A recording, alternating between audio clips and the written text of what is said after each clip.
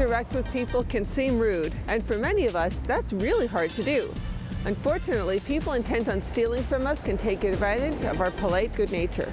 So, if it meant your safety and security, would you risk being rude or being robbed? Imagine someone coming to your door. You need to get something from inside while they wait. Do you close the door and look impolite? Or do you let them stand inside your home?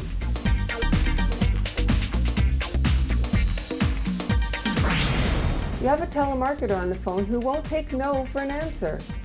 You have asked to be put on the do not call list, but the phone keeps ringing.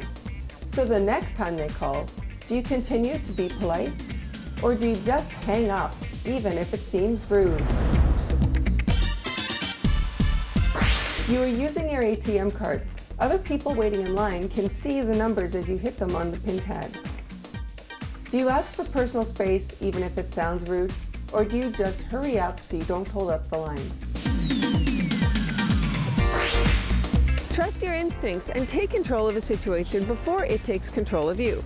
If it means asking for personal space, then do it. Your safety and security are what matter the most. For The Safety Factor, I'm Jennifer Valance.